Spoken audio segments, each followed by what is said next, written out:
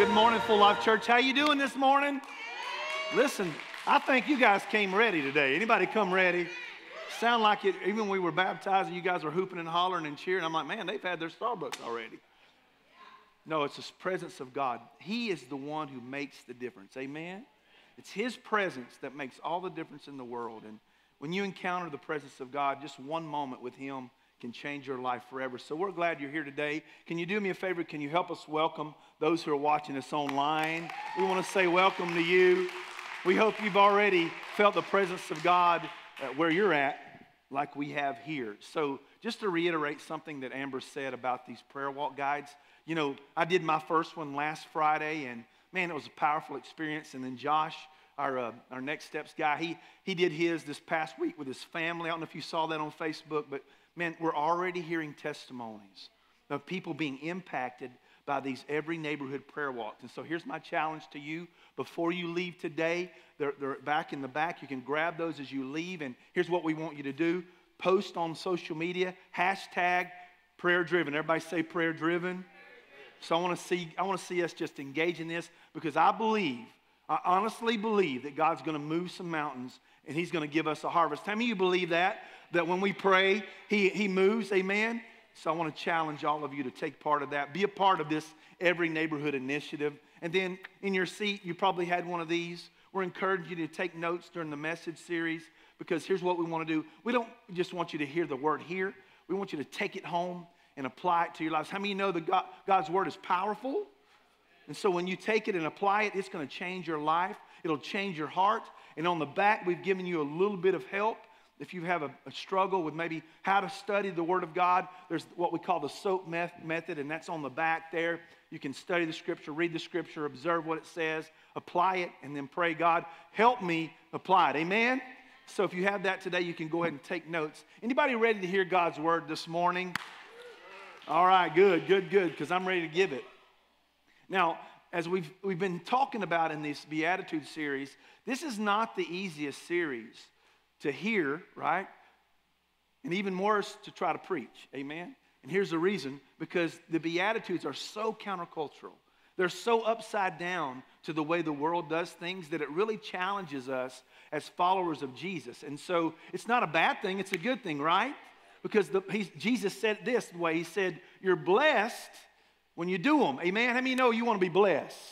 And I'm not talking about this happiness that's based on what's happening to you in the world, you know, ups and downs, the stock market, gas prices, all that stuff. I'm talking about an inward joy that you experience because you have a relationship with Jesus Christ.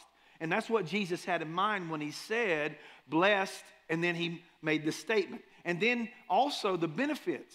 Remember we said, blessed are those who are poor in spirit, for the kingdom of heaven is theirs, right? We said, blessed are the meek, for they shall inherit the earth. We said, blessed are those who hunger and thirst after righteousness, for what? They shall be filled. And so you notice with every blessing comes the actual blessing. Is that making sense to anybody this morning? And then, so last week we said that, you know, hey, blessed are the merciful, which we challenged you to really always land on the side of mercy rather than judgment, right? Remember what James says, mercy triumphs over what? Say it loud. Judgment. And so that's exactly what we're calling, God's calling us to, some of these things that aren't really that easy, but He gives us the power to do them. Amen? So today is not any different. We're in week 6, and we're going to be talking about the pure in heart. And so let's take a look at Matthew chapter 5, verse 8, if you'll put that up there for me. And here's what the Bible says, Matthew 5:8. It says, blessed are the pure in heart. Why? They will see God. So I want to talk to you about being pure in heart. So the first question that you might have when you see the word heart, maybe you're asking the question, what does the Bible mean when it refers to heart? Because it's not talking about this muscle that's in your chest, right? It's not talking about the literal muscle. It's talking about this. It's talking about your affections, your desires, your thoughts. It's, as the commentator said, it's the seat of your thoughts, your desires, your affections. In other words, what are you chasing after? What are you desiring? And so when the Bible's talking about heart, it's basically our thoughts, motives, desires. Does that make sense to everybody?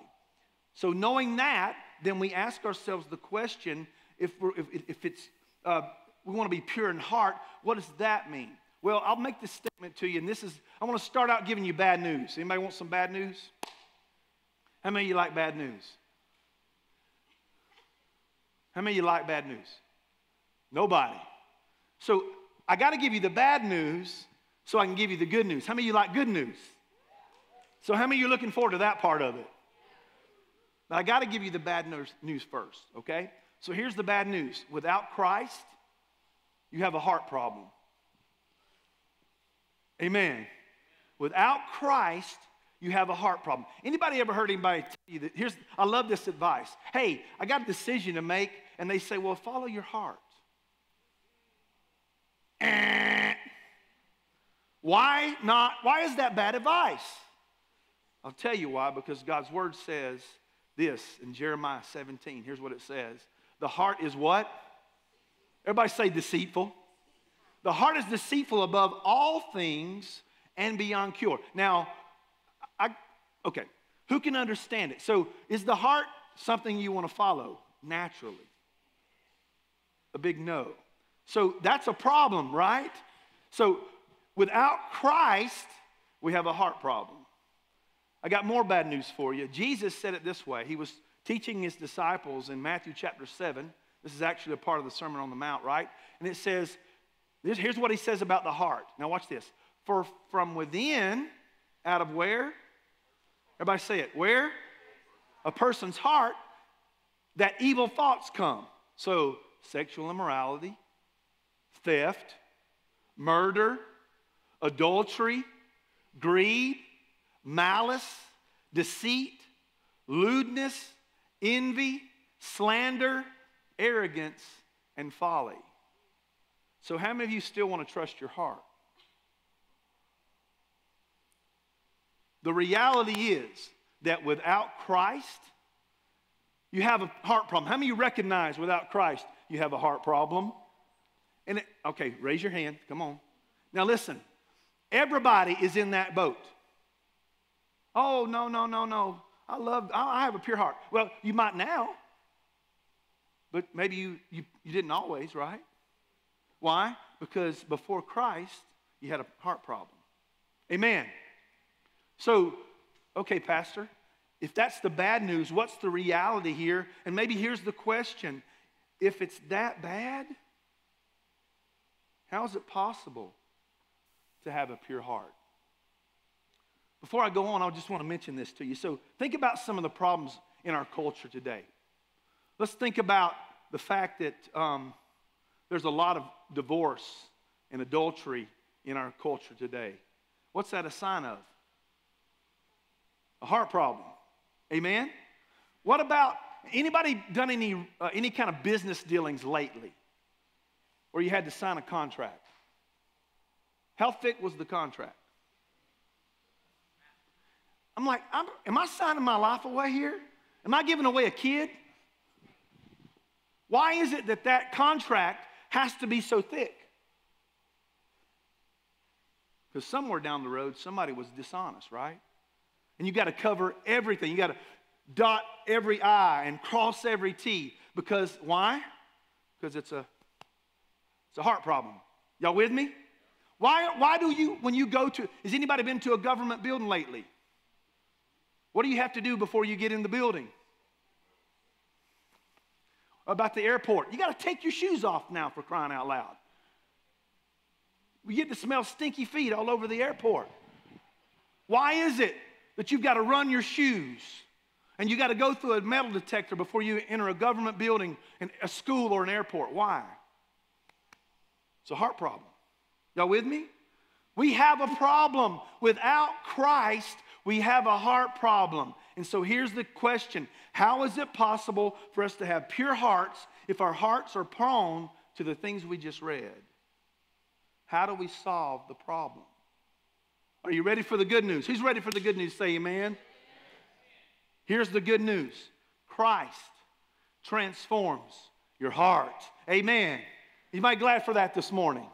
And so here's how I know it, because the gospel tells me. So here, if you're taking notes, here's how Christ transforms your heart. Number one, through the gospel. There's a passage in Ezekiel chapter 36. If you're familiar with the Old Testament, much of the Old Testament points to the death and resurrection of Jesus. It foreshadows to what Christ did at the cross. And I want you to look at this. This is Ezekiel chapter 36. And here's what the prophet says: I will sprinkle clean water on you, and you will be clean. I will cleanse you from all of your impurities and from all your idols. Now watch this. I love this part. I will give you, everybody say new heart. I will give you a new heart, not a refurbished heart. What does he say? How many of you want a new heart? He says, I will remove from you your heart of stone, the one that's calloused and just hurt by things, and you had all this baggage that you're carrying. God is saying, I want to transform your heart. I'm not just going to do a makeover. I'm going to give you a new heart. Praise God.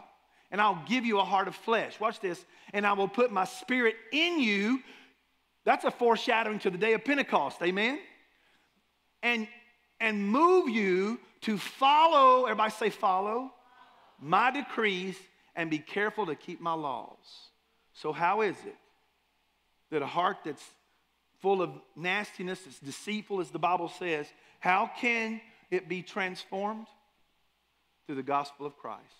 I love it because this is exactly what the prophet Ezekiel is pointing to. He's pointing to the fact, the moment that Jesus Christ hangs on a cross, sheds his blood, so that you and I could have eternal life, so that our heart can be transformed.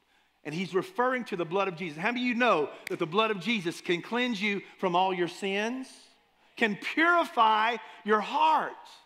We sang it last week. Nothing but the blood.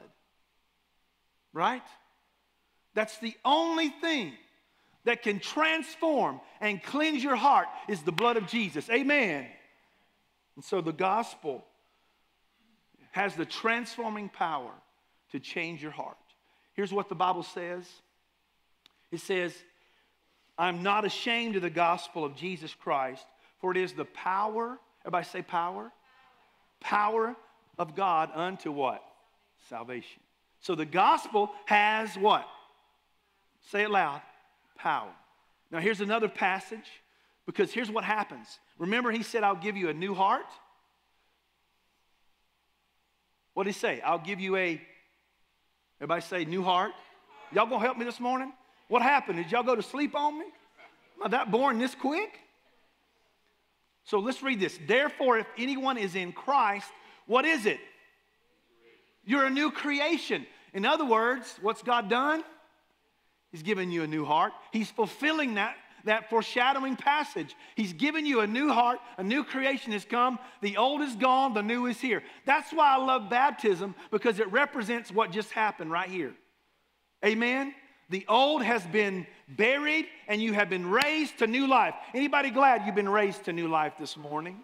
So the gospel can transform your heart, give you a new heart. Turn to your neighbor and say, I got a new heart. Here's another way that Christ transforms your heart. He transforms your heart through your pursuit of him. So he does the initial work of salvation, right? Amen? You didn't do anything about it.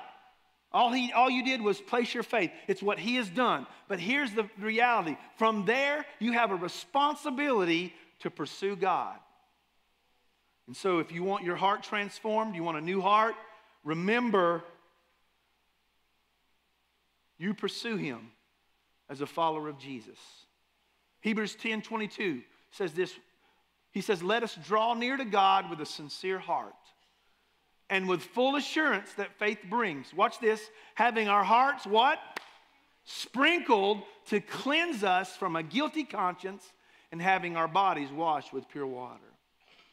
You know what the author of Hebrews is doing? He's acknowledging Ezekiel 36.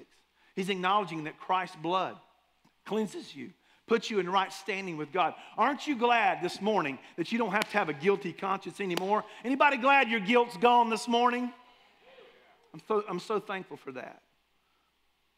that the moment that I confess Christ, that my sins have been cast as far as the east is from the west. And now I don't have to walk around in guilt and shame any longer. I'm a child of God. Are you glad you're a child of God this morning? So what's the idea? He says, draw near. Whose responsibility is it to draw near? It's yours. So I draw near to God because my conscience is clear. I don't go in shame. I don't go in guilt. No, I go boldly, as the book of Hebrews says. I go boldly to the throne of grace and find help and strength in my time of need. Are you glad for that today? And I love what 2 Timothy chapter 2, Paul tells us in verse 22. He says, flee. Everybody say flee. Now, when we talk about flee, we're not talking about, hey, let me just casually walk away. What are you doing? You're hightailing it. What does he say? Hightail it from the evil desires of your youth. And then what's the remedy? What do you do as a result of fleeing? What do? You pursue. Everybody say pursue. So you flee all of the youthful lust, the evil desires, and you pursue. What are you pursuing? You're pursuing righteousness, which means the right standing that you have before God, the right behavior because you're in Christ. And notice this, not only are you pursuing righteousness, but you're pursuing faith, you're pursuing love, you're pursuing peace, all along with those who call on the Lord out of a, say it loud, pure heart. You see the connection? As the Holy Spirit, as Jesus Christ is transforming your heart, your desires change. You pursue different things than you did before. You're no longer pursuing sexual immorality and adultery. Now you're pursuing righteousness and faith and love. Are y'all with me so far? And it's your responsibility to do that. You know, it's challenging in our culture, isn't it? There's a lot of temptation. Would you agree? Because here's the truth. Used to, years ago, before computers, there was a TV, right? But where was the TV? It was in the living room, right? And the kids were the remote control. I remember being the remote control when I was growing up. Anybody else the remote control growing up? But where was it? It was in the center of the room, and there was no room for somebody to go off and look at stuff they shouldn't look at, right? What's happened? Now we all have our own personal devices. Now, obviously, we can't put that genie back in the bottle, right? Amen? Some of you couldn't do it. You'd die without your phone or your iPad, right? So we can't put that. So if we have temptation to go into our room, right? Lock the door and look at stuff we're not supposed to. Something's got to be done, because what are we doing? We're fleeing what? Help me, folks. We're fleeing youthful lust, and we're pursuing righteousness. And so if this is a temptation, something's got to be done. Television, social media, the internet, part of our fleeing might be to delete some of the apps on our phone. Maybe TikTok's not a good idea for you. Or Instagram may not be a good idea for you. Or there's somebody that you know that will hold you accountable and say, hey, would you put some settings on my phone where I can't look at certain things? I'm trying to help you this morning, amen? What's the goal? What did Jesus say? Blessed are what? The pure in heart. And so whatever I got to do, folks, however I have to do to make sure that I'm not putting stuff in that keeps me from having a pure heart. I know this isn't popular preaching, but it's necessary. Why? Because blessed are those who have a pure heart. Amen. So if we limit our time on the phone, on the iPad, the TV, on the computer, and we replace that, what are we going to replace it with? Well, we're going to replace it with a pursuit of righteousness, a pursuit of faith, a pursuit of love. Amen? And that's where the change begins to happen, is when we allow the Holy Spirit, when we allow the blood of Christ, Jesus Christ, to cleanse us. And so here's how you pursue. You pursue through prayer. Amen? Our pursuing is done through prayer. And here's the statement I'll make. The more time you spend with God in prayer, the greater the opportunity for your heart to be purified. Can I say that one more time? The more time you spend with God in prayer, the greater opportunity for your heart to be purified. Remember, He's holy. Remember, our objective is to be like Him, to be transformed into the likeness of Jesus. Amen? Do you guys remember the story in the Old Testament of David? Anybody know who David is? I never want to assume everybody knows. David was an Old Testament king, probably the greatest king to ever rule Israel. As a matter of fact, his rule was called the Golden Age of Israel because they were so successful. And the Bible says that David, this is really strange to me, but the Bible says David is a man after God's own heart. And yet everybody know what happened to him? Here's what he didn't do. He didn't flee youthful lust. So there's a passage in the Bible that says in a season where kings go to war, remember David was a king, David stayed back. So here's the challenge. Things are going well for David. He's a successful king, and you know what he does? He gets complacent. Instead of going out and fulfilling his responsibility as a king, going to war, he stays back and lets his generals take care of it. And what happens is he's tempted. He goes out I could see him out on his balcony, and he looks across the way and he sees a woman bathing, which was stupid on her part, right?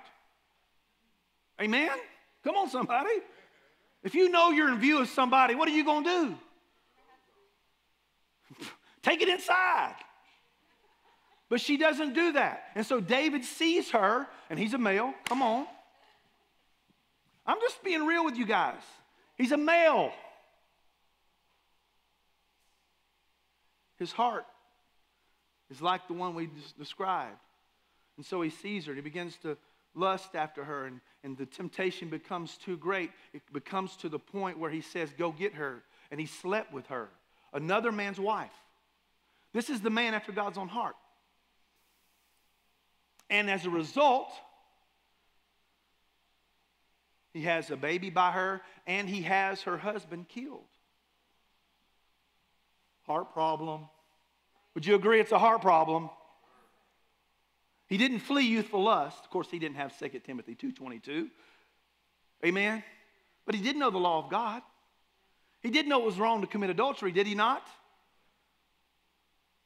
And so, the beauty of this is, he tries to hide it all, but how many of you know God knows everything? You can't hide stuff. Now, I'm not saying that to scare you. I'm just saying it's a reality. God knows. And so he lovingly has the prophet Nathan confront David, and he says, David, you've messed up. And David had a choice to make, didn't he? He could have said, who are you? I'm the king. I'll do what I want to. But that's not what he did. And here's how we know he had a heart after God, because he repented of his sin. And the prayer that he prayed as repentance is found in Psalm chapter 51 in the Old Testament. And I want to read to you his prayer. Now, this isn't all of this, just one passage, one piece of the prayer. I want you to read this with me. Create in me a what? Say it loud. O God, and renew a steadfast spirit within me. What was he doing? He understood who could cleanse his heart. He understood who would purify his heart. Who is it? It's God. And so here's my challenge to you. As you're fleeing youthful lust and you're pursuing God, why not make this prayer every morning? Could this prayer keep you from falling into temptation?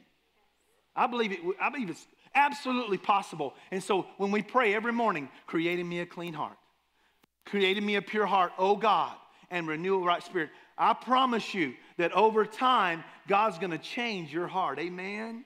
How many of you long for a pure heart? Prayer is your pursuit. Amen? Here's another one. Through his word.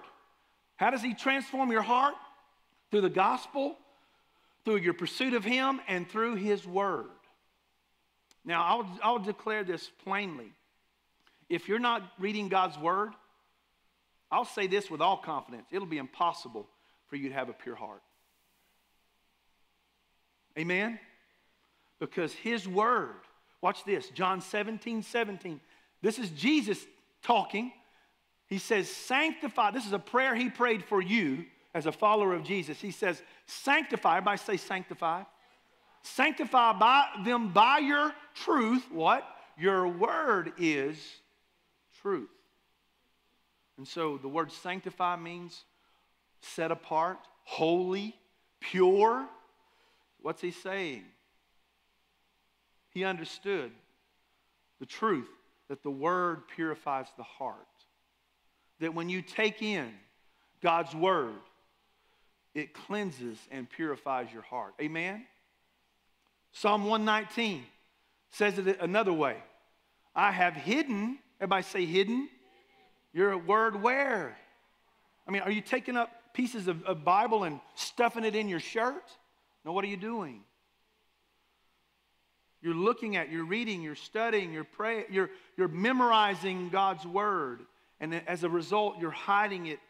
Remember, the heart is the seat of the affections, the seat of your desires. And so when you take in the word of God, what does it say? I've hidden your word in my heart that I might not sin against you.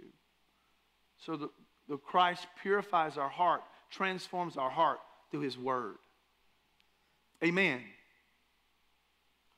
Part of your pursuit, remember we're talking about pursuing. Part of your pursuit involves reading, studying, hearing, memorizing, meditating, and then here's the kicker, applying God's word. It's in the application that God does the transformation. Amen?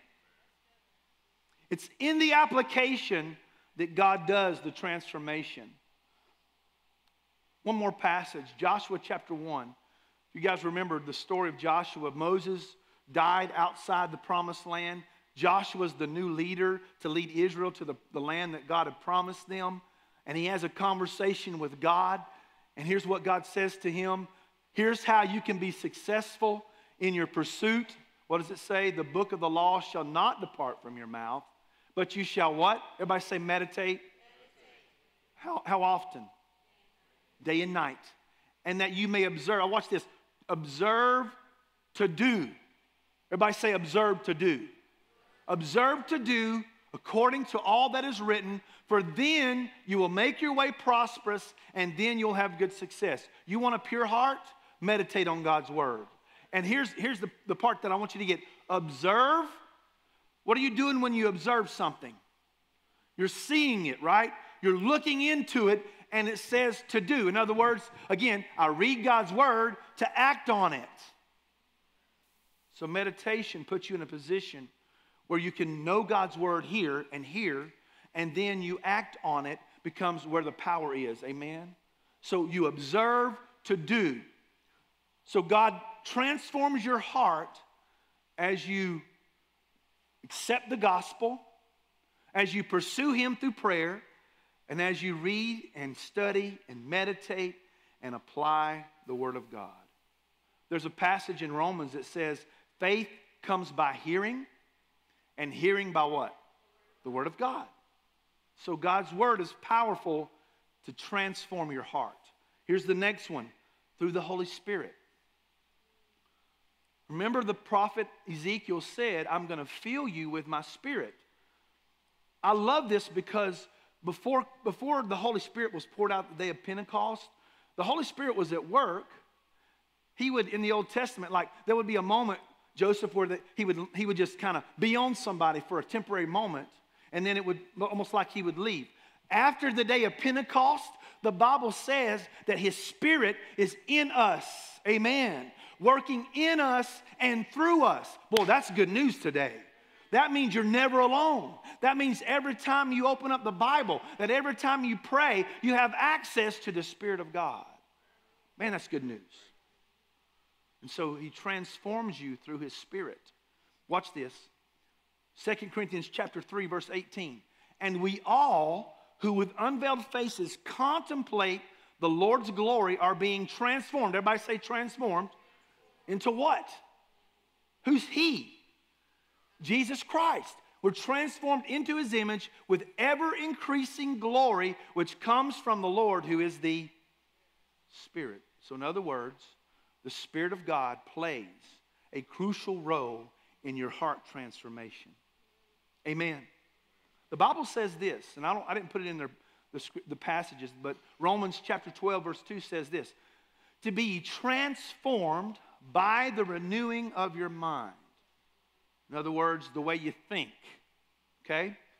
The Holy Spirit is responsible for helping change the way you think. Amen? And therefore, he transforms your heart. Anybody want your heart transformed this morning? Galatians 5. You probably are familiar with this passage, these passages. And here's Paul talking about the works of the flesh and then the Holy Spirit. Watch what he says. He says, so I say walk, how? By the Spirit, and you will not gratify the desires of the flesh. Watch this.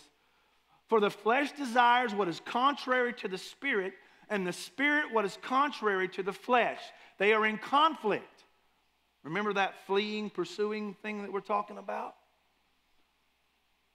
And the Spirit what is contrary to the flesh. They are in conflict with each other, so that you are not to do whatever you want. But if you are led by the Spirit, you are not under the law. Watch this. The acts of the flesh. Is this familiar to anybody else? Sexual immorality, impurity, debauchery. Have we seen this already today? Idolatry, witchcraft, hatred, discord, jealousy, fits of rage, selfish ambition, dissensions, factions, and envy, drunkenness, orgies, and the like. I warn you. Everybody say, I warn you. As I did before, that those who live like this will not inherit the kingdom of heaven. That's heavy, right? Now watch this. But the fruit of the Spirit is love, joy, peace, forbearance, kindness, goodness, faithfulness, gentleness, and self-control. Against such there is no law. Now watch this. Those who belong to Christ Jesus have what have they done? They've crucified the flesh with its passions and desires. And then it says, since we live by the Spirit, let us keep in step with the Spirit. So here's the Spirit's role in transforming your heart. Every day that you walk with him in step. I love that. I'm a rhythm guy. I'm a musician. Any other musicians in here? Some of you, you're kind of rhythmic in how you live, right? You got a rhythm to your week, your day. Anybody have a rhythm to your day every day? Some of you so rigid, boy, if something happens, you go crazy. But here's the idea when I say rhythm. When you walk in rhythm with the Spirit, in step with him, there's a transformation that happens, folks. Why? Because he's calling the shots. How many are willing to let the Holy Spirit call the shots? I didn't see many hands go up. He is responsible for the transformation. Paul reiterates Jesus' list. As a matter of fact, he makes a larger list than Jesus did, didn't he? And he says to us, your remedy for your heart issue, for your heart problem, is letting the Holy Spirit lead your life. Is it that simple, Pastor? How many of you agree that's that simple? The problem is, and I've said this before, I'll say it again, we are control freaks. We want to control our lives. But the more we do that, the harder it is for us to live and have a pure heart before God. So this is my challenge to you today. Give him control. Why? Because the gospel transforms your heart. Your pursuit of God transforms the heart. Your word transforms your heart, and the Holy Spirit transforms the heart. How do you get from a evil, deceitful heart to a transformed heart? All those things I just mentioned. And then the end of that beatitude, he says, blessed are the pure in heart, for they shall see God. What does that mean? Really? Well, I kind of want to break this down. First of all, before Christ, the Bible describes you as an enemy of God. And something happens when you place your faith in Christ. The Bible says that you're no longer an enemy of God. And your eyes have been opened because before the enemy has blinded you, he has kept you from seeing your need for God. And so the Holy Spirit helps you with the spiritual blindness, and now you can see that you need Jesus. That's what spiritual poverty is all about. I realize that apart from Christ, I'm spiritually bankrupt, and my eyes now see I need Jesus. And the beauty of this is, folks, that after Christ, after he begins the work in you, your eyes are open to see the beauty and the majesty of all that God has for you. Amen? And the truth is, folks, when you see him in this light, it'll change your life. Because some of you have had wrong visions of God. You've seen him as mean, judgmental, and ready to crack the whip on you. When he's saying, yes, I'm holy. Yes, I hate sin. But I loved you so much that I made a way not to have to sin. Amen? What did he say? He said, I offer you eternal life. I offer you a life greater than you could ever imagine. And when you begin to see it from that lens, man, it opens up a whole new world for you. Are you glad for that today? I'm telling you, I mentioned this a few weeks ago, but I believe that this idea of seeing God is in all of your life. And so recently, I've just been obsessed with these mountain images. And I mentioned the area in Canada called Banff. You guys, somebody even sent me a picture of that afterward a couple of weeks ago. And then other places across this country where it's just breathtaking beauty, Tony. And when I have the right lens that I'm looking through, I begin to say, you know what, God, you are a master artist. You know, just the other day, Tammy Watkins posted on Facebook some pictures of the sunset.